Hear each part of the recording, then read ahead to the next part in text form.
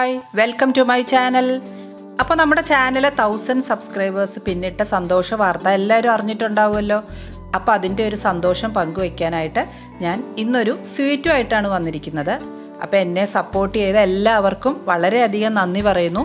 അപ്പോൾ ഇന്ന് ഞാനിവിടെ കാണിക്കാൻ പോകുന്നത് ഒരു ബ്രെഡ് പുഡിംഗ് ആണ്. നമ്മുടെ എല്ലാവരുടെയും വീട്ടിൽ എപ്പോഴും അവൈലബിൾ ആയിട്ടുള്ളൊരു സാധനമാണ് ബ്രെഡ്. അപ്പോൾ അത് വെച്ച് പെട്ടെന്ന് തന്നെ ഉണ്ടാക്കിയെടുക്കാവുന്ന ഈ പുഡിങ്ങിൻ്റെ വീഡിയോയിലേക്ക് നമുക്ക് പെട്ടെന്ന് തന്നെ പോകാം. അപ്പോൾ എൻ്റെ ഈ ചാനൽ ഇനിയും സബ്സ്ക്രൈബ് ചെയ്തിട്ടില്ലാത്തവരുണ്ടെങ്കിൽ സബ്സ്ക്രൈബ് ചെയ്യാൻ മറക്കരുത്. അടുത്തുള്ള ബെൽ ഐക്കൺ കൂടി ഒന്ന് എനേബിൾ ചെയ്തിട്ടാൽ നിങ്ങൾക്ക് കറക്റ്റായിട്ട് നോട്ടിഫിക്കേഷൻസും വരും. അപ്പോൾ നമുക്ക് ഈ ഈസി ആയിട്ടുള്ള ടേസ്റ്റി ആയിട്ടുള്ള ബ്രെഡ് പുഡിങ്ങിൻ്റെ വീഡിയോയിലേക്ക് പോവാം. അപ്പോൾ ഇവിടെ ഞാൻ അതിന് വേണ്ടിയിട്ട് ഒരു 6 സ്ലൈസ് ബ്രെഡാണ് എടുത്തു വെച്ചിരിക്കുന്നത്.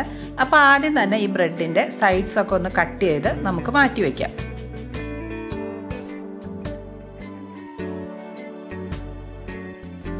അപ്പോൾ സൈഡൊക്കെ കട്ട് ചെയ്ത് മാറ്റിയ ശേഷം നമുക്ക് ഈ ബ്രെഡ് ഒന്ന് ചെറിയ പീസാക്കി കട്ട് ചെയ്തെടുക്കാം.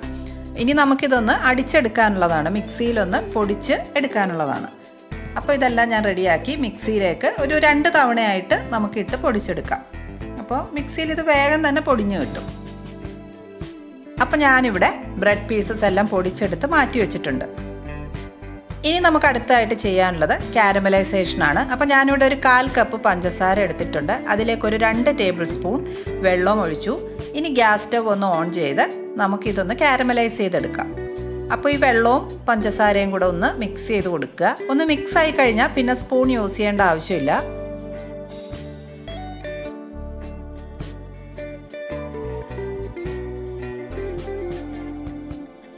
ഇപ്പോൾ പഞ്ചസാരയൊക്കെ നന്നായിട്ട് മെൽറ്റ് ആയിട്ടുണ്ട്. ഇനി നമ്മൾ ഇടയ്ക്കൊന്ന് പാത്രം എടുത്ത് ഇതുപോലെ ഒന്ന് കറക്കി കൊടുത്താൽ മതിയാവും.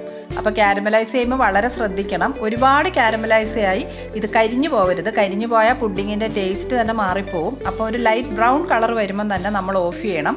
അതുമാത്രമല്ല പുഡിങ് സെറ്റ് ചെയ്യാനുള്ള പാത്രം നമ്മൾ അടുത്ത് റെഡിയാക്കി വെക്കുകയും വേണം. അതിലേക്ക് ഇത് പെട്ടെന്ന് തന്നെ ഒഴിക്കണം. അല്ലെങ്കിൽ ഇത് ഇരുന്ന് കഴിഞ്ഞ് ഇത് കട്ടിയായി പോയാൽ പിന്നെ നമുക്കൊന്നും ചെയ്യാൻ പറ്റില്ല. അപ്പോൾ ഏകദേശം കളറ് മാറി വന്നിട്ടുണ്ട്. അപ്പോൾ ഒന്നും കൂടെ ഒന്ന് കളറ് മാറാനുണ്ട്. അപ്പോൾ ഈ സ്റ്റെപ്പൊക്കെ ചെയ്യുമ്പോൾ നമ്മൾ അടുത്ത് തന്നെ നിൽക്കണം, വേറെ ഒന്നിനും മാറരുത്.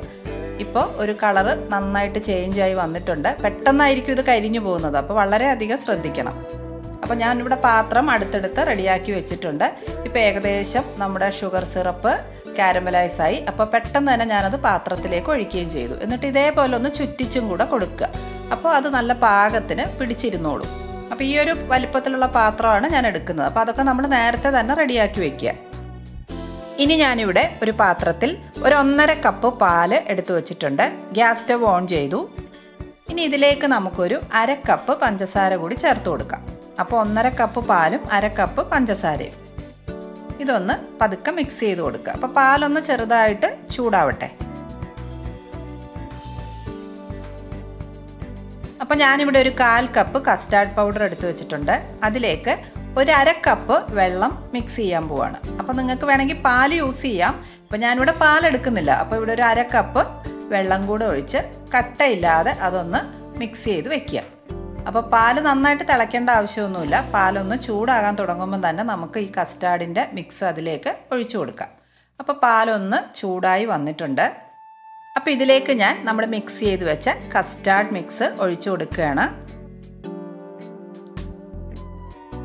ഇനി ഇത് കൈവിടാതെ ഒന്ന് ഇളക്കി കൊടുക്കുക. അധിക സമയമൊന്നും വേണ്ട ഇത് കുറുകി വരാൻ. പെട്ടെന്ന് തന്നെ കുറുകി കിട്ടും. വളരെ നന്നായിട്ട് കുറുകേണ്ട ആവശ്യമില്ല. ചെറുതായിട്ടൊന്ന് കുറുകി വന്നാൽ മതി. ഇപ്പം ഇത് ഏകദേശം ഒന്ന് കുറുകി വന്നിട്ടുണ്ട്. ഞാൻ ഇനി ഇതിലേക്ക് നമ്മൾ പൊടിയാക്കി വെച്ചിരിക്കുന്ന ബ്രെഡിൻ്റെ പീസസ്, അതായത് പൗഡറാക്കി വെച്ചിരിക്കുന്ന ബ്രെഡ് പീസസ് ഇട്ട് കൊടുക്കുകയാണ്. അതും ഒന്നിച്ചിട്ട് കൊടുക്കരുത്, കുറേശ്ശെയായിട്ട് ഇട്ട് കൊടുക്കുക. ഒന്നിച്ചിട്ട് കൊടുത്താൽ നമുക്ക് മിക്സ് ചെയ്തെടുക്കാൻ ബുദ്ധിമുട്ടാവും. അപ്പോൾ ഒരു 2 or 3 പ്രാവശ്യമായിട്ട് ഇട്ട് കൊടുത്ത് നന്നായിട്ട് മിക്സ് ചെയ്ത് യോജിപ്പിക്കുക.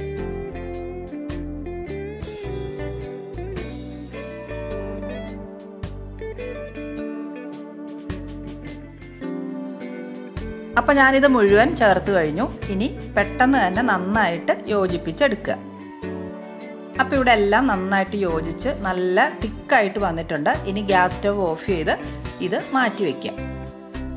അപ്പോൾ ഇതാണ് നമ്മളിപ്പോൾ റെഡിയാക്കിയെടുത്ത ബ്രെഡ് കസ്റ്റാർഡിൻ്റെ മിക്സ്.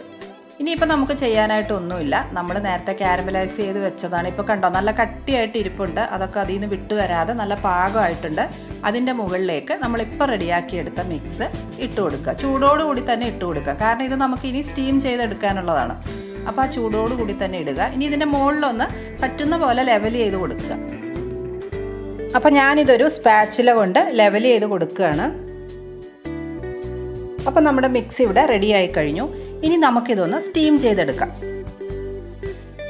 ഞാനിവിടെ ഒരു സ്റ്റീമറാണ് ഇതിനു വേണ്ടി യൂസ് ചെയ്യുന്നത്. അപ്പോൾ നിങ്ങൾക്ക് ഈ പുഡിങ്ങിൻ്റെ പാത്രം ഏതിലാണോ ഇരിക്കുന്നത് അതിനനുസരിച്ച് അതിൽ സ്റ്റീം ചെയ്തെടുക്കാം. അപ്പോൾ എൻ്റെ സ്റ്റീമറിൽ ഈ പാത്രം കറക്റ്റാണ്. അപ്പോൾ അതുകൊണ്ട് ഞാൻ അതിലാണ് സ്റ്റീം ചെയ്യാൻ പോണത്. അപ്പോൾ ആദ്യം തന്നെ ഞാൻ ഈ പാത്രം ഒരു അലൂമിനിയം ഫോയിൽ വെച്ച് നന്നായിട്ടൊന്ന് കവർ ചെയ്തു. കവർ ചെയ്തില്ലെങ്കിൽ ഇതിൻ്റെ ഉള്ളിൽ വെള്ളം കയറാൻ ചാൻസ് ഉണ്ട്. അതുകൊണ്ടാണ് ഇങ്ങനെ ചെയ്യുന്നത്. അപ്പോൾ ഇവിടെ വെള്ളമൊക്കെ നന്നായിട്ട് തിളച്ച് കഴിഞ്ഞു. ഞാൻ ഇതിൻ്റെ മുകളിലേക്ക് നമ്മൾ റെഡിയാക്കിയ മിക്സ് വെക്കുകയാണ്. ഇനി നമുക്ക് അടപ്പ് കൊണ്ട് ഇത് അടച്ചു കൊടുക്കാം. ഒരു 30-35 മിനിറ്റോളം ഇത് സ്റ്റീം ചെയ്തെടുക്കണം. അപ്പോൾ ഒരു മീഡിയം ഫ്ലെയിമിലിട്ട് ഇതൊന്ന് സ്റ്റീം ചെയ്ത് എടുക്കാം.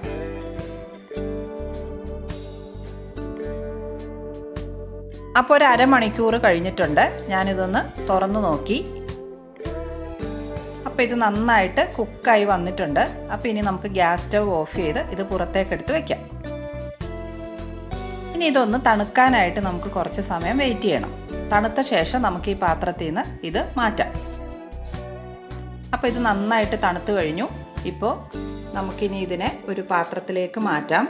അപ്പോൾ അതിനുവേണ്ടി ഞാനൊരു പ്ലേറ്റ് ഇതേപോലെ മുകളിൽ വെച്ച് ഇത് തിരിച്ചെടുക്കുകയാണ്. നമ്മൾ സാധാരണ കേക്കൊക്കെ ചെയ്യുന്ന പോലെ തന്നെ ഇതിനെ ഒന്ന് തിരിച്ചെടുക്കുകയാണ്. വളരെ ശ്രദ്ധിച്ച് തന്നെ മറിച്ചിടുക.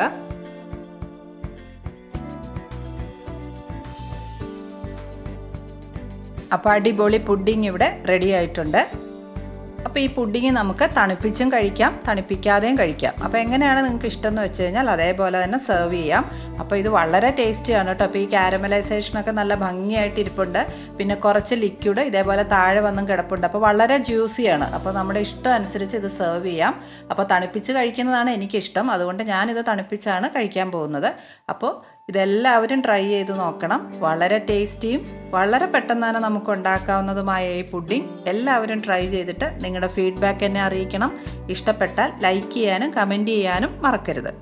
Thank you for watching my video. By.